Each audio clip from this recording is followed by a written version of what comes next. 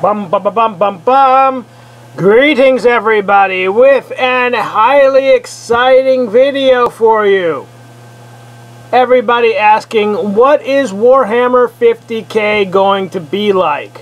What's going to happen for the next 10,000 years? I will tell you right now. Basically,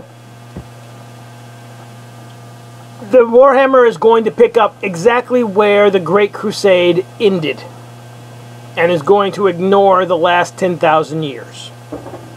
That's the answer in 2 sentences. I'm going to spend the rest of the video giving you 3 reasons why that is the case. Reason number 1. Age of Sigmar.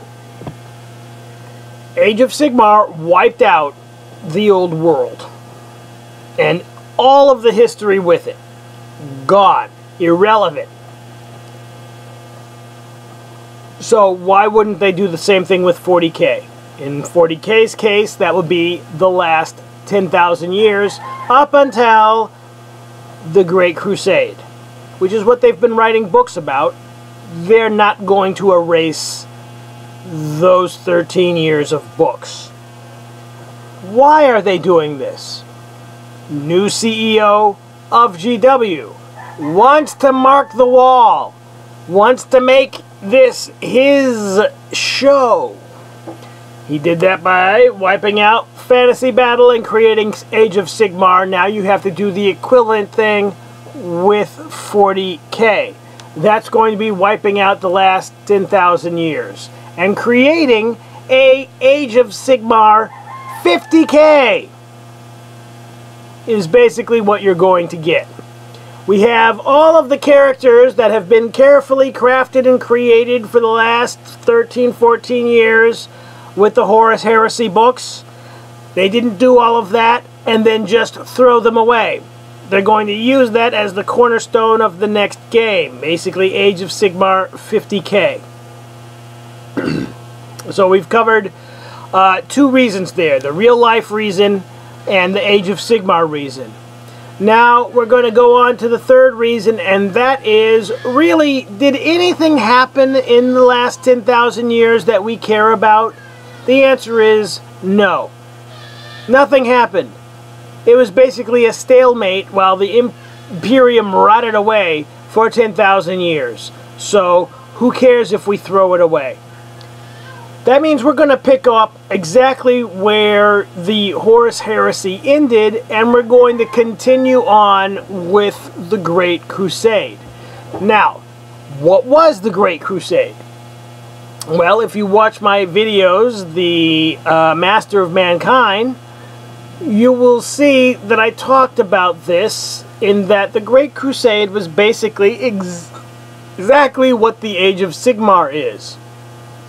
The Emperor goes out into the galaxy and attempts to liberate all of the human worlds from the predation of Chaos and Xenos. We don't really know much about the Xenos other than the Dark Eldar, so now it's going to be basically freeing humanity from chaos. This is precisely what the entire storyline of Age of Sigmar is. So Age of Sigmar adopted the Great Crusade as its storyline. Is there any reason not to continue this storyline? Well, let's look. What stopped it was the Emperor being placed on the Golden Throne, so he couldn't actively do work anymore. And secondly, the vault, the Emperor's laboratory, was destroyed by Magnus breaking through his protections and, well, destroying everything that the Emperor built over the last centuries. And what he built was a way for humanity to add its own segments to the webway, which, contrary to popular belief, was not built by the Eldar. It was built by an extragalactic race that used bioorganic technology, aka Tyranids, or those who created the Tyranids. What stops this from continuing? You have basically one problem. Two problems, really. You have to get the Emperor off the Golden Throne.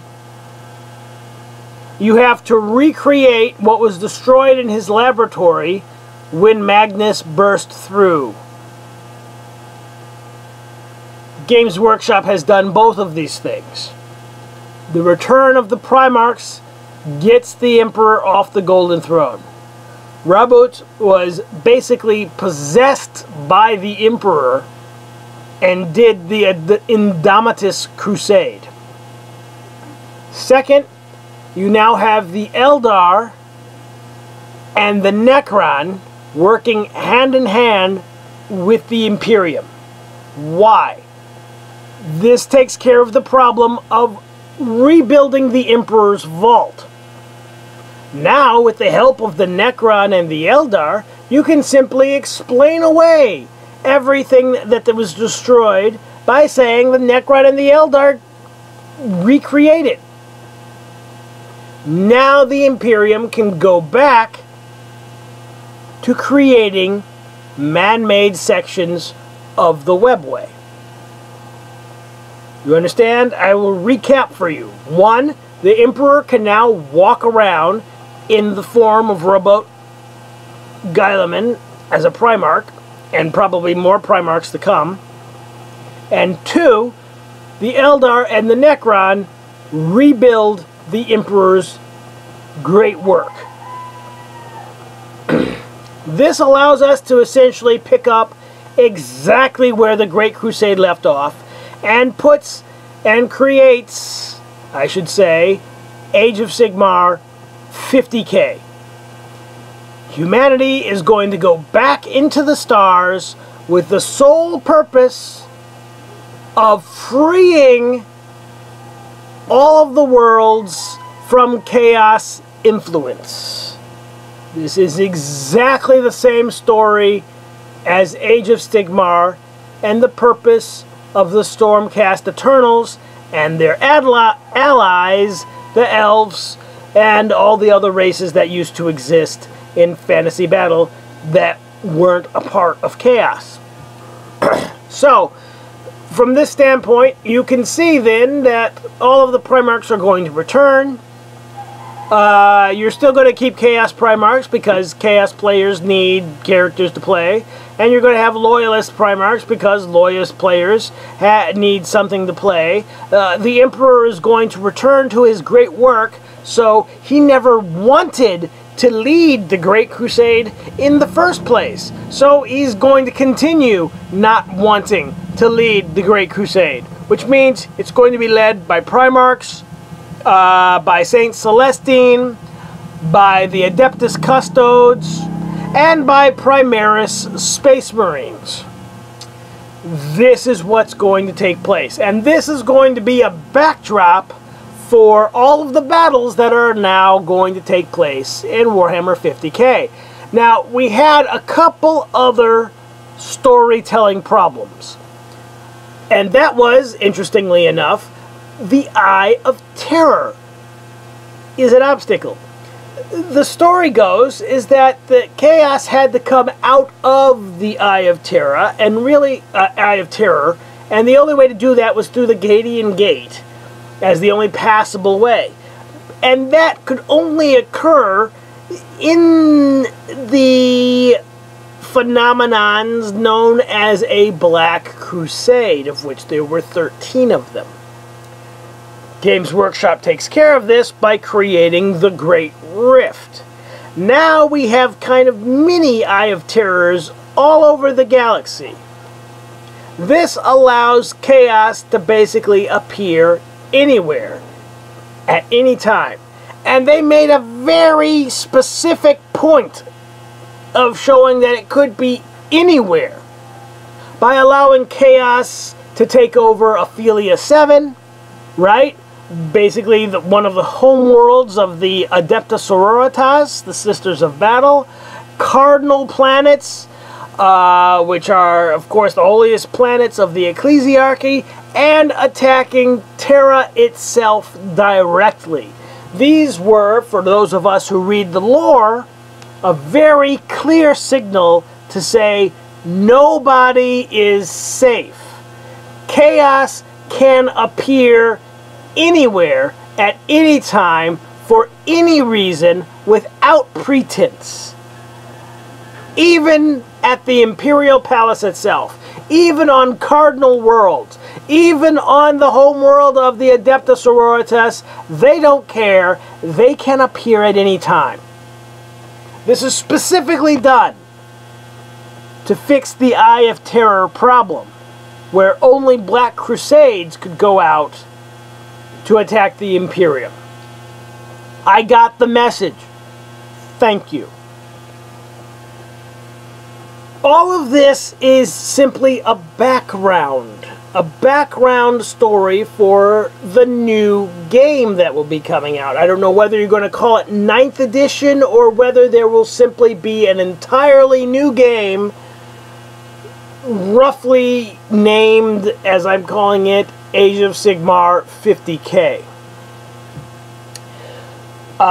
Why will the last 10,000 years have basically already been redacted with the Primaris Space Marines, which are bigger, stronger, better, and less corruptible than Space Marines.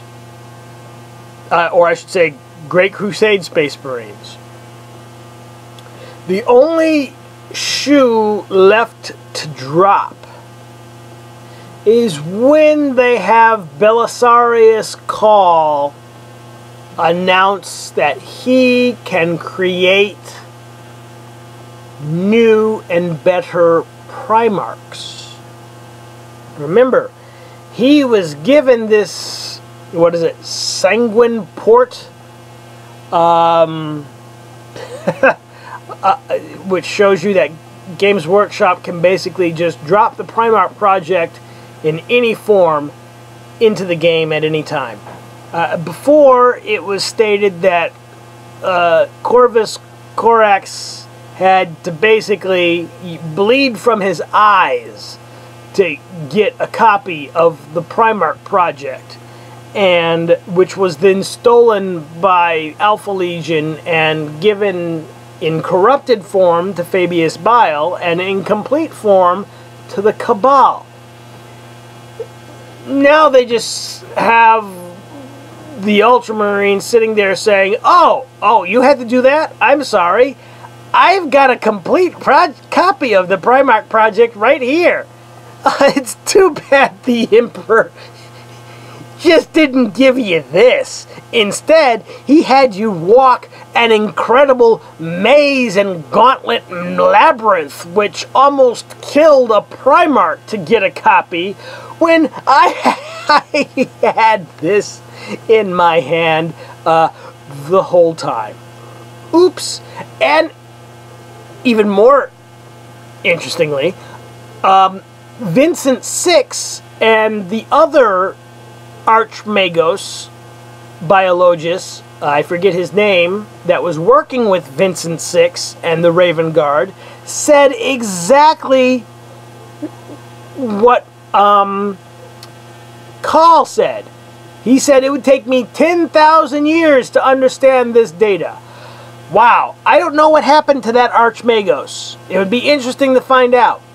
But apparently this new Archmagos, which is the same as the other Archmagos in every way except name, took exactly 10,000 years to create, to understand the Primarch project, improve upon it, and make Primaris Space Marines. Now, it's interesting that Corvax could do that in just a couple months. But this guy took 10,000 years.